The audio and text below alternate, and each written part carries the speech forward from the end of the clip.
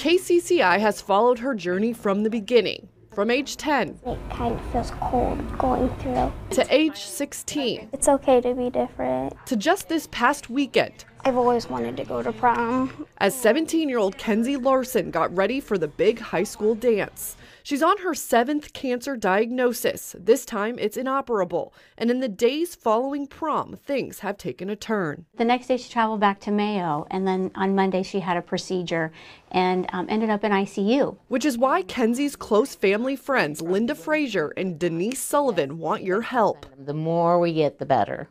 We want thousands. Thousands of cards from anybody and anywhere. I draw pictures in them sometimes. I send some lottery tickets, just anything silly that'll make her, give her a laugh or a giggle. They are encouraging people to send them to Kenzy Larson, Care of Angels for Sam, P.O. Box 185, Carlisle, Iowa 50047.